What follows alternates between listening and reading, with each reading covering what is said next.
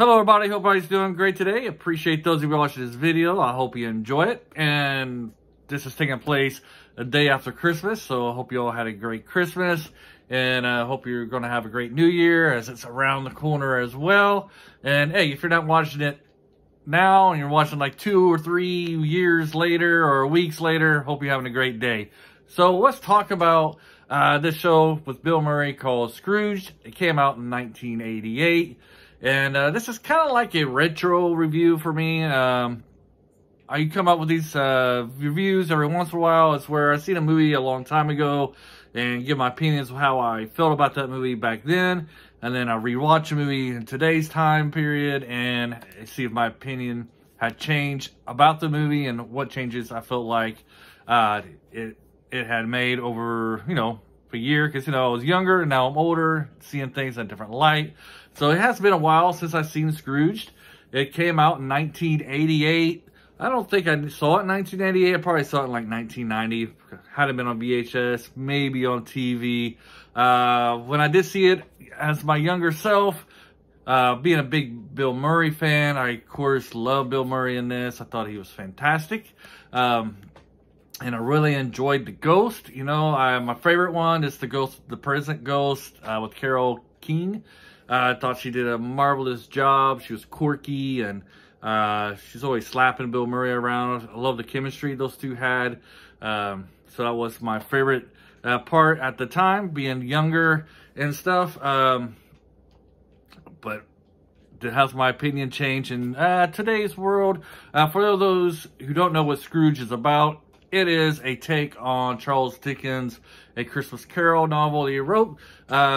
It's about a producer, Bill Murray, who's redoing the story, but himself gets caught up in this and seeing these three ghosts. And even though he's not Scrooge per se, he doesn't really care about Christmas. His character's basically like Scrooge from A Christmas Carol, as he's revisiting his past and seeing what's going on in the present and what will happen to him if he doesn't change his ways, that kind of stuff.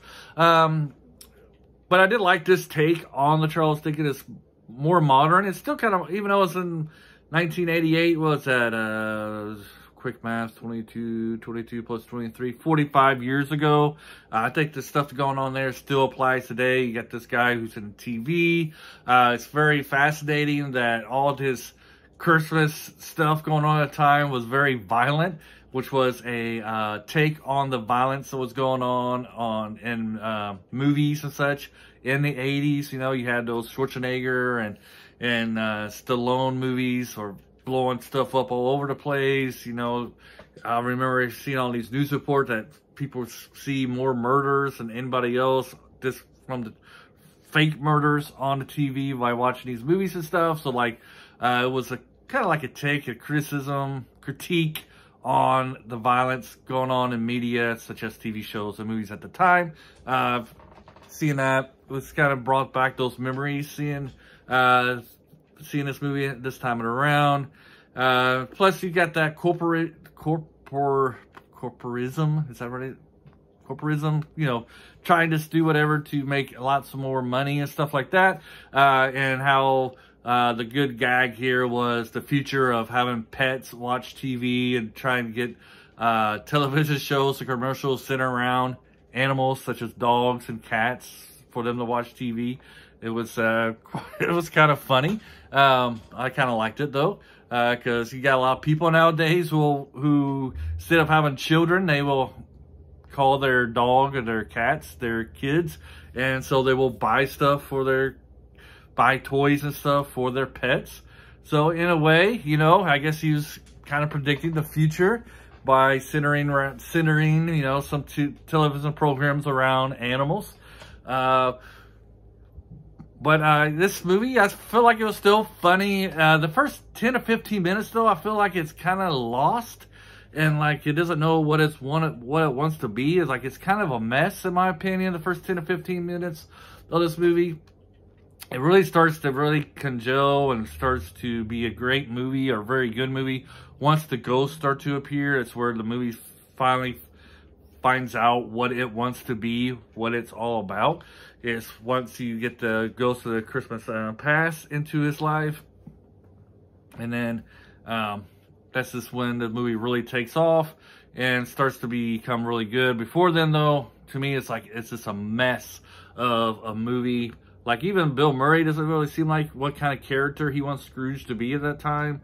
And I don't know how they shot the movie. I don't know, because, you know, when they make a movie, they don't make it from beginning to end, like to shoot it from beginning to end. They skip around the shots of the movies and stuff like that. Like, sometimes the very last scene might be shot on the very first day and stuff like that. Yeah, so the first of this movie, you know, Bill Murray doesn't seem like he really knows what kind of character he wants his character to be. But once the ghosts get there, everything comes together and it becomes a fun movie to watch. To me, though, the actor, you know, in today's, I was watching here recently, the actor that really steals the show and outdoes everybody is Bobcat Gold. I don't know. I never can pronounce his last name. Looking here, Bobcat Goldthwait. Is that how you say his name? I know it's Bobcat Goldthwait. I'm screwing it up. This is why, if you've seen my videos or reviews in the past, I never name the actors on my videos. I always type them down because I can never get them right, especially since I do a lot of foreign films and stuff like that. I don't want to screw up their names because people these days, they get very sensitive if you don't know how to pronounce somebody's foreign name. They call you racist and stuff like that. And now here I am, I'm screwing up this guy's name. So I could probably get all these people calling me racist because I can't pronounce his last name. Maybe I won't be called too racist because it looks like it's a Jewish name and you don't get too hard of a criticism. You can't pronounce a Jewish name. But anyways, good old Bobcat from... to me, he always will be the gangster, the gang member from Police Academy. But anyways, he does a fantastic job in this. He steals the show. He is basically the highlight of Scrooge. Like, every scene he's in is like gold and stuff. Man, he was just fabulous in this. And then I would say the second best actor in this movie is Bill Murray. I mean, he is the star. Of course, he gets like, it's probably what, an hour and a half movie. He gets like hour and 29 minutes of the movie he's in it. However, every scene with Bobcat is great, and the chemistry between Bobcat and Bill Murray in this is fantastic. So I really did enjoy that. So does this movie still hold up today? And is it still a great movie? I don't know if it's great, but I do recommend this. It's a good movie to watch around Christmas time. It has a great message, especially at the end. It's all about, using your Christmas spirit all year around.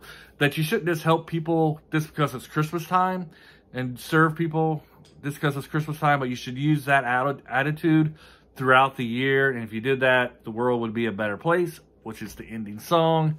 So yeah, I enjoyed it. I think I would recommend this as a good, solid Christmas movie to watch. I guess, like I said, the only negative part is the beginning, but once you get that good old taxi ghost, the Ghost of Christmas Past in there, it's all good. There's still some cringe stuff with the Ghost of Christmas Past, but it's not that bad, really. And so you do a movie where the Ghost of Christmas Future really has a good part. Oh, and before I end this, I would say like the makeup in this movie is fantastic. Like when you see his past boss come visit him, like that whole makeup they do there is fantastic, and very well done. High praise with that. I mean, it was very well realistic to me anyways, and I really enjoyed it. And he shoots him, he's drinking wine, and wine's coming out of his body and all that stuff. That's great. You got the guy who gets frozen and underneath the sewer. I guess he's in a sewer. And there's the other cosmetic makeup stuff. Man, terrible at speaking. But yeah, everything like on that level is top notch. You can't beat it anywhere else. Is really well done. Today they probably would try to use like a green suit and stuff like that, CGI, but That's why I like the 80s, because they did everything, either use models or like makeup and stuff, and it looked more physical, more real. You know, today everything looks 2D because it's all CGI-ish. But yeah, the makeup that they did is awesome, and it's just, if you're going to watch, if you're somebody who wants to get in that kind of business, this would be a great movie to watch and see how well they did that. Anyways, hope you guys have a great day. Until the next video, bye.